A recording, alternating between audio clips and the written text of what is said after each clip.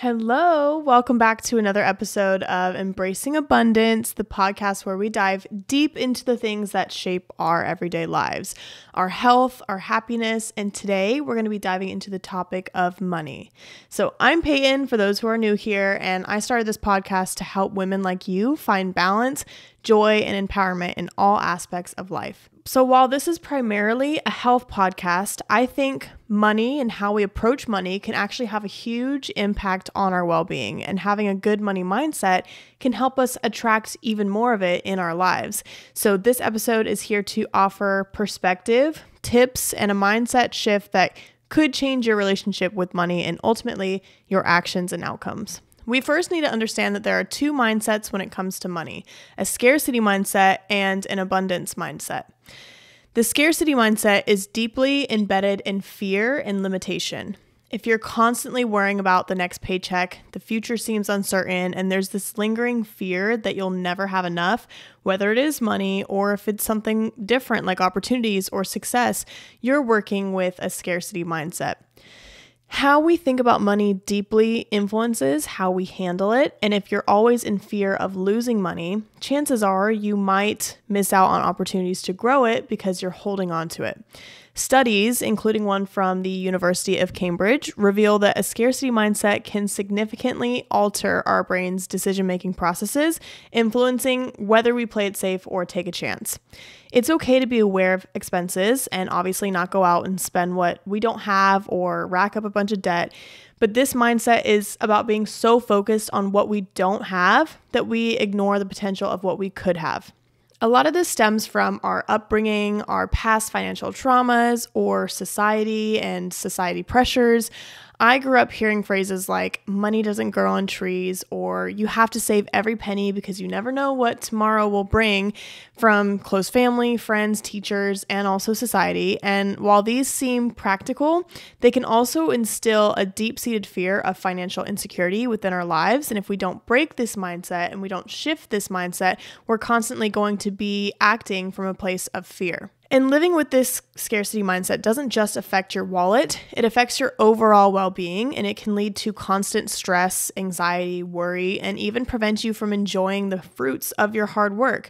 Imagine finally going on that vacation that you saved up for, but instead of enjoying it, you're just worried about every dime you're spending. And that's a scarcity mindset in action. It's robbing you of the joy of the moment. Another way to view it is, imagine yourself in a grocery store. You're deciding on if you should spend more money to eat healthy and fuel your body with nutrients and things that will influence your well-being, or save that $50 and go for the processed food with a longer shelf life simply because you didn't want to spend that extra money. Yes, you're trying to save as much money as possible, but at the same time, you're also not valuing your health and your body. Therefore, your health declines because it's not getting food in its natural form, which then affects your mood and your gut and your hormones, and that just makes it harder to feel healthy and fit, which then might affect your confidence, then your relationship, and maybe even your work. It just kind of snowballs from there. But when we view money as a value exchange, I'm spending an extra $50 on food that will benefit me, we can see that we shouldn't be afraid to spend that extra money because you're not losing that money. You get that return back in food that is just as valuable to you. And through time, if we start to accept that money comes and goes, but it's always there, it's not something to fear that we won't have, we can start to let go of that stress that comes from not having enough. So what can we do about this mindset? How can we change this? The first step is awareness. Recognizing this mindset is crucial because only then can we actually begin to challenge and change that mindset. We need to question the beliefs we have about money and understand that opportunities to earn more and grow what we have are out there. They are possible. So this brings me to the second mindset, which is called the abundance mindset. And this mindset is very powerful and can be life-changing in more ways than just putting more cash into your wallet. When you have an abundance mindset, you're focusing on the possibilities in your life and what you can achieve. You see opportunities for growth and believe in your ability to create more money for yourself. You're not afraid you're going to lose it. Instead, you use it to help you grow, whether that's growing your skills, your education, or starting a business, investing in ETFs and putting money into a Roth IRA, or investing in a mentorship program or in a coach to guide you in your fitness journey.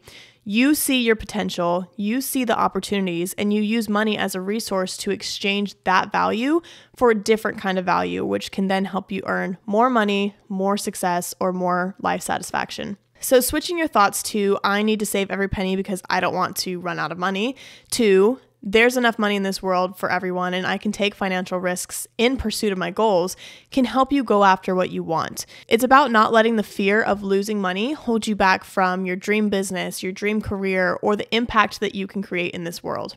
I'll give you guys an example from my life, and I'm going to be completely transparent. I used to be scared of sharing information about money because growing up, it was something that you just don't talk about and you don't really share.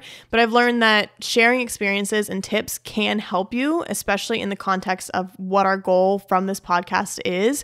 It's to help you learn tips and mindset tricks so that you can experience big wins and amazing outcomes yourself.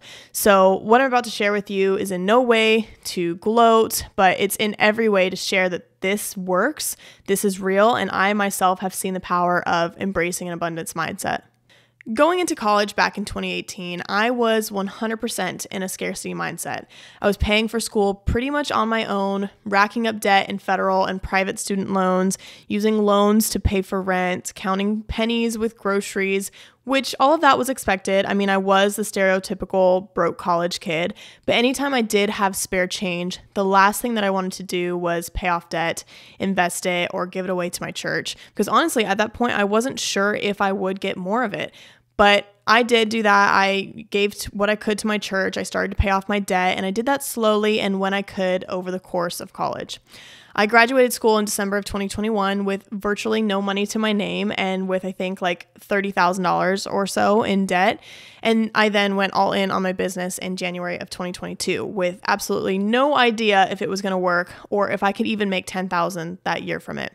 I got my very first client that was separate from any commercial gym that I was working at, and it was at that moment that I recognized the opportunity that I had in front of me and the impact that I can make in this world. I tried for a while to do it on my own as far as running a business without investing in any type of mentor or help, but I was definitely in way over my head. By April, before the tax deadline, I maxed out 2021's Roth IRA.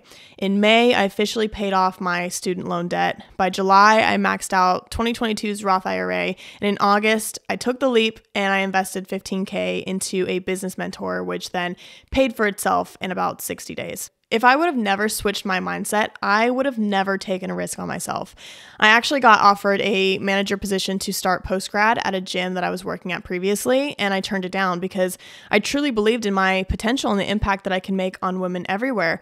And I could have taken that job and it would have been great. I still would have made an impact. I would have had a stable income. And even with that, I still could have had an abundance mindset, no doubt in my mind. Things would have been accomplished, probably not as fast, but either way, taking that risk and believing in my potential was the best thing that I did for my life. I trusted God, I trusted His purpose for my life, and that purpose is different for everyone, of course. That's just what felt aligned in my life at the time. And when it came time to invest in a mentor, I could have seen that cost as a setback or an expense or something that I couldn't do because I needed to save all of my money.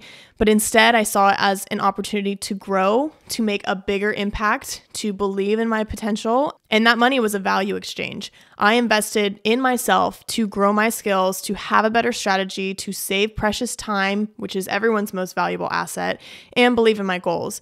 And now I'm able to use my money to continue to grow and make a bigger impact and a bigger difference in so many women's lives. And it's truly incredible and it means so much. So that's a little bit about my experience as far as when I switched from a scarcity mindset to an abundance mindset and how that has played out in my life. Again, every person's life is different. Everyone has a different purpose. Not everyone is meant to run a business or do separate things. You really have to find what you want out of life. You have to define those goals and then align your financial goals and the abundance mindset with that. Now that we have discussed the two types of mindsets you can have, I do believe it's important to find a middle ground with a balance of risk-taking and also financial planning. For me, yes, I want to use my money to invest in skills in my future, but also we do need money to live, to buy food, rent, emergencies, and then we also want to go on vacations. We want to save up for a house or just the miscellaneous things that bring us joy. It's important to acknowledge the power of positive thinking and the potential for growth while also being grounded in the realities of our financial situation. And to find that balance, I'm actually going to save that for a future episode all on financial planning and strategy. And I'm going to try to get my husband to come on and talk about it because he nerds out on finance. And I think that he could be a really great help and a really great resource for you guys. So stay tuned because in the next few weeks, with or without him, we'll dive into a comprehensive strategy on how you can plan your finances around your goals, your aspirations, and your lifestyle needs and wants. If today's episode resonated with you, I'd love for you to share it with a friend or leave a review on Apple Podcasts. Your support means the world and helps us reach more women on their journey to empowerment. Thank you for tuning in, and remember that you have the power to transform your mindset and in turn, transform your life. So until next time, keep embracing abundance in all of its forms.